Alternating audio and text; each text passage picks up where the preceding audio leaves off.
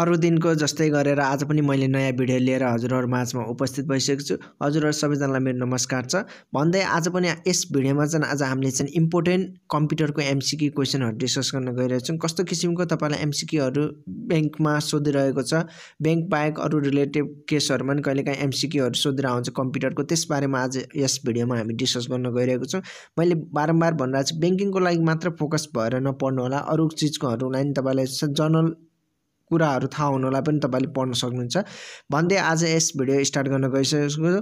Computer most important MCQ भनेर तपाईले topic देखिसक्नु भएको छ। क्वेशन नम्बर 1 मा हेर्न सक्नुहुन्छ हजुरले, हु invented super computer? Super computer कसले इन्भेन्टेड गरेको भनेर सोधेको छ। Charles ब्याकेज, Bill Gates, Elon Musk, सेमर क्रे भनेर तपाईलाई अप्सन दिएको छ। त्यहाँबाट तपाईले एउटा बेस्ट अप्सन चुज गर्नुपर्छ। एन्सर साइडमा छँदैछ, तपाईले त्यहाँबाट पनि एन्सर लिन सक्नुहुन्छ। त्यसैगरी क्वेशन नम्बर 2 मा which of the following is the largest bite? जिगाबाइट, terabyte, megabyte अर्थात किलोबाइट भनेर तपाईलाई अप्सन दिन्छ। त्यहाँमध्ये तपाईलाई थाहा हुनु पर्यो लार्जेस्ट बाइट भन्नाले के हुन्छ, टेराबाइट हो भन्ने कुरा तपाईले अनि टिक लगाएर आउनु पर्यो। र त्यसैगरी क्वेशन नम्बर 3 मा हेर्न सक्नुहुन्छ, from which generation language is used in computer? कुन जेनेरेसनबाट चाहिँ ल्याङ्ग्वेज युज भइरहेछ कम्प्युटरमा भनेर सोध्छ। फर्स्ट, सेकेन्ड, थर्ड, फोर्थ, कुन जेनेरेसन? त्यसमध्ये एउटा टिक लाउनु होला। र क्वेशन नम्बर 4 मा second generation computer are made of? Second generation computer are made of केबाट? भ्याक्युम ट्युब के मेड अफ गर्यो?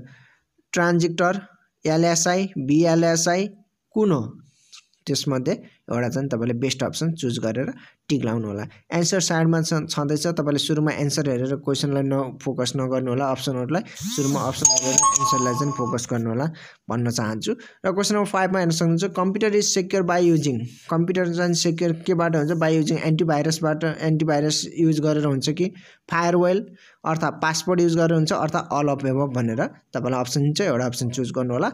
र त्यस्तै question number 6 is also called ट्र्याश, spam, update अर्थात विन्डोज के भन्छ? जङ्क इमेललाई चाहिँ अर्को भाषामा के भन्न सक्छ? ट्र्याश भनिन्छ कि स्प्याम भनिन्छ कि त्यसपछि अपडेट भनिन्छ कि विन्डोज भनिन्छ? त्यसमध्ये एउटा तपाईले बेस्ट अप्सन चुज गरेर टिक लाउनु होला। त्यसैगरी क्वेशन नम्बर 7 मा हेर्न सक्नुहुन्छ हजुरले, what is the Microsoft windows? Microsoft windows भन्नाले तपाईले के बुझ्नुहुन्छ? अपरेटिङ सिस्टम हो अर्थात ग्राफिकल सिस्टम अर्थात वर्ड प्रोसेसिङ अर्थात डाटाबेस भनेर तपाईलाई अप्सन दिन्छ, तपाईले एउटा बेस्ट अप्सन चुज गर्नु होला।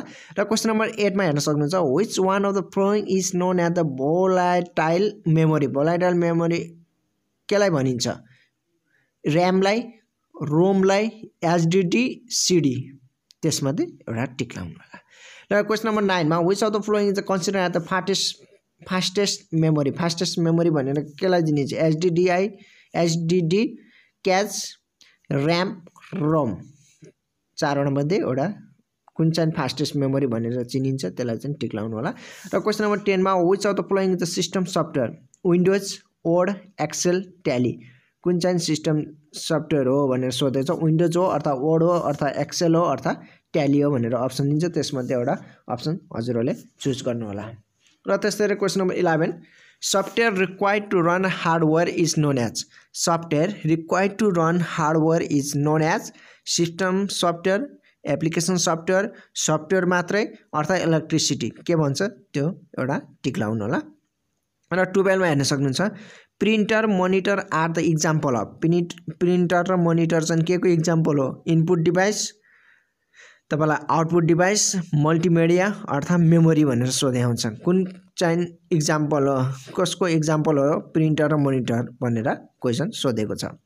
र क्वेशन नम्बर 13 मा हेर्नुस्, which of the following are the type of read only memory? Which of the following are type of read only memory? प्रोम, इप्रोम, इप्रोम अर्थात अल अफ एबभ भनेर सोधेको छ। र क्वेशन नम्बर 14 मा which of the following is known as utility software? Utility software भनेर कसलाई चिनिन्छ?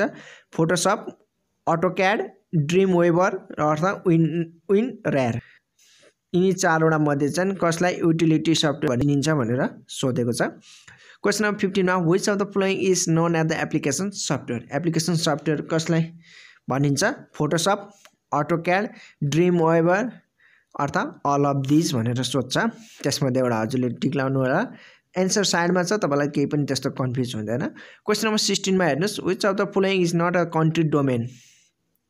.uk.np.net.in कुन चाहिँ कन्ट्री डोमेन होइन भनेर सोधेको छ।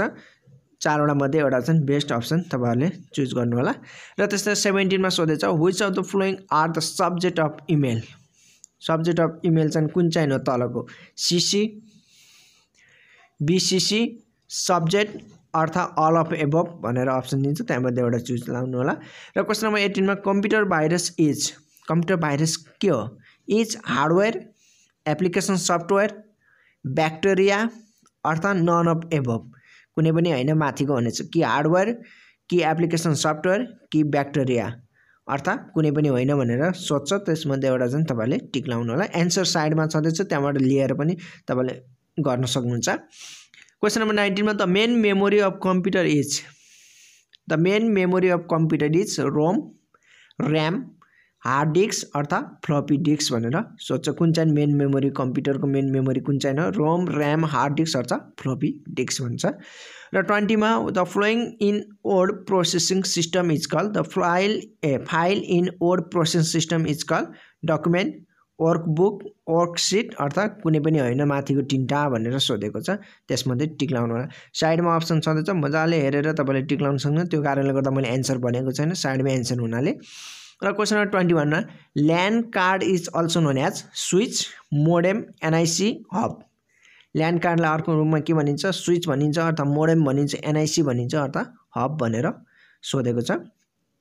र 22 मा which of the following is not the component of computer system. Computer सिस्टमको कम्पोनेन्ट कुन चाहिँ हैन तलको मध्ये ए input device be CPU C memory D printer.